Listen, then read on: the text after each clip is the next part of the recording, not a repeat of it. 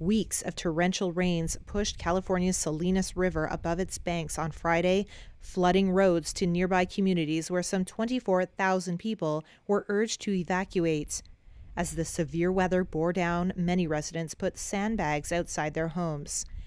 And farmers worked as hard and fast as they could to protect their fields just off California's central coast in Monterey County. But there was only so much they could do.